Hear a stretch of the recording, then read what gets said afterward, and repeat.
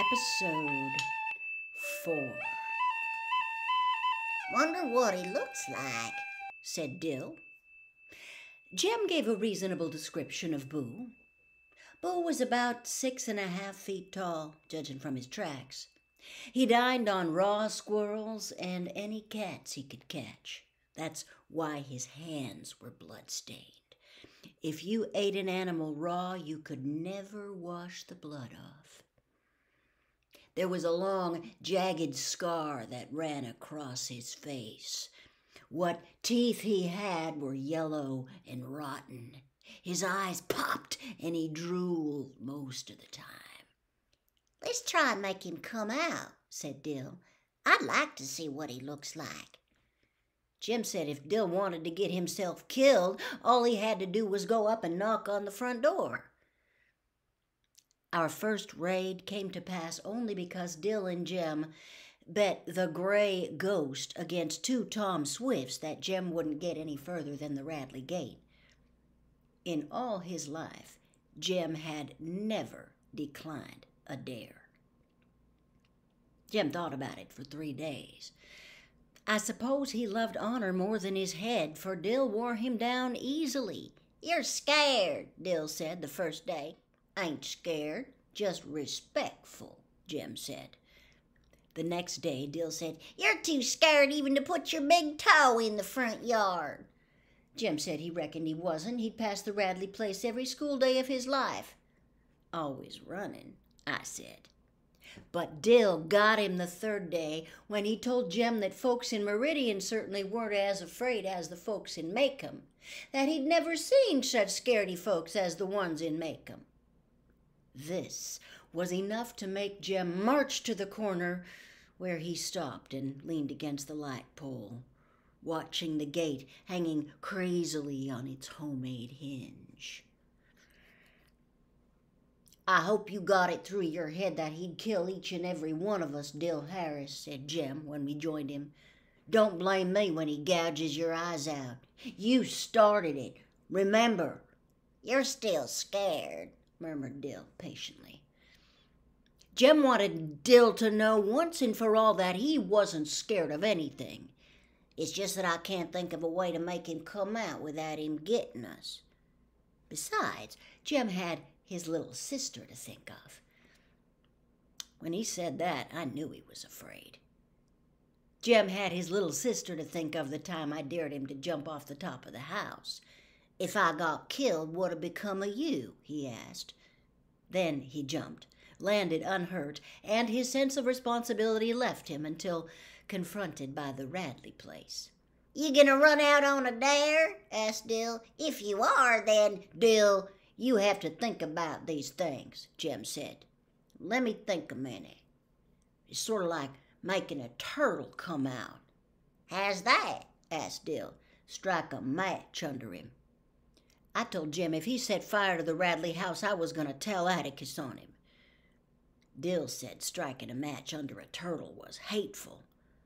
"Ain't hateful, just persuades him. It's not like you'd chunk him in the fire," Jem growled. "How do you know a match don't hurt him?" "Turtles don't fail, stupid," said Jem. "Were you ever a turtle, huh?" "My stars, Dill. Now let me think. Reckon we can rock him." Jem stood in thought so long that Dill made a mild concession. "I won't say you ran out on a dare, and I'll swap you the gray ghost if you just go up and touch the house."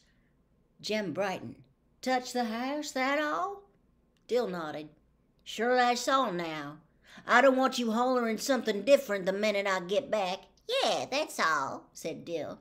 "He'll probably come out after you when he sees you in the yard. Then Scout and me'll jump on him and hold him down till we can tell him we ain't gonna hurt him."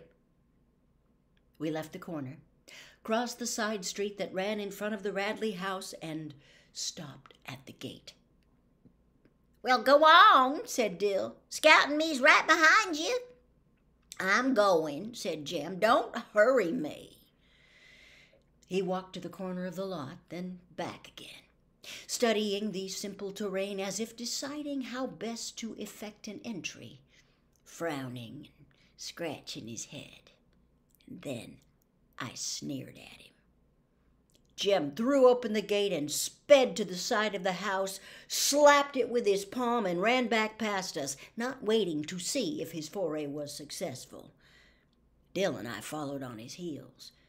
Safely on our porch, panting and out of breath, we looked back. The old house was the same, droopy and sick. But as we stared down the street, we thought we saw an inside shutter move. Flick! A tiny, almost invisible movement. And the house was still. Chapter 2. Dill left us early in September to return to Meridian. We saw him off on the 5 o'clock bus, and I was miserable without him, until it occurred to me that I would be starting to school in a week. I never looked forward more to anything in my life. Hours of winter time had found me in the treehouse, looking over at the schoolyard, spying on multitudes of children through a 2-power telescope Jem had given me, learning their games, following Jem's red jacket through wriggling circles of Blind Man's Bluff, secretly sharing their misfortunes and minor victories. I longed to join them. Jem condescended to take me to school the first day, a job usually done by one's parents, but Atticus had said Jem would be delighted to show me where my room was. I think some money changed hands in this transaction, for as we trotted around the corner past the Radley place, I heard an unfamiliar jingle in Jem's pockets. When we slowed to a walk at the edge of the schoolyard, Jem was careful to explain that during school hours I was not to bother him. I was not to approach him with requests to enact a chapter of Tarzan and the Ant-Men, to embarrass him with references to his private life, or tag along behind him at recess and noon.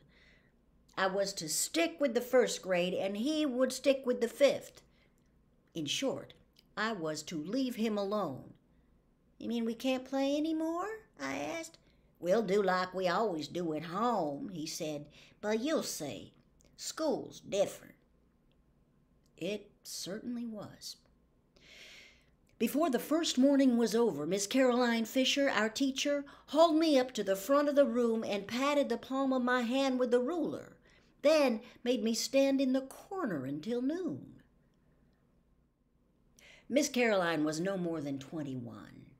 She had bright auburn hair, pink cheeks, and wore crimson fingernail polish. She also wore high-heeled pumps and a red and white striped dress. She looked and smelled like a peppermint drop. She boarded across the street, one door down from us, in Miss Maudie Atkinson's upstairs front room.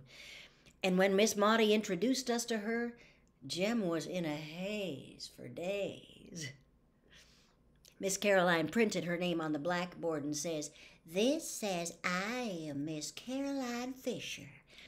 I am from North Alabama, from Winston County." The class murmured apprehensively, should she prove to harbor her share of the peculiarities indigenous to that region. When Alabama seceded from the Union on January 11, 1861, Winston County seceded from Alabama, and every child in Macomb County knew it. North Alabama was full of liquor interests, big mules, steel companies, Republicans, professors, and other persons of no background. Miss Caroline began the day by reading us a story about cats. The cats had long conversations with one another. They wore cunning little clothes and lived in a warm house beneath a kitchen stove. By the time Mrs. Cat called the drugstore for an order of chocolate malted mice, the class was wriggling like a bucket full of catawba worms. Miss Caroline seemed unaware that the ragged, denim-shirted, and flour-sack-skirted first grade, most of whom had chopped cotton and fed hogs from the time they were able to walk, were immune to imaginative literature. Miss Caroline came to the end of the story and said, "Oh my, wasn't that nice?" Then she went to the blackboard and printed the alphabet in enormous square capitals, turned to the class and asked, "Does anybody know what these are?" Everybody did. Most of the first grade had failed it last year.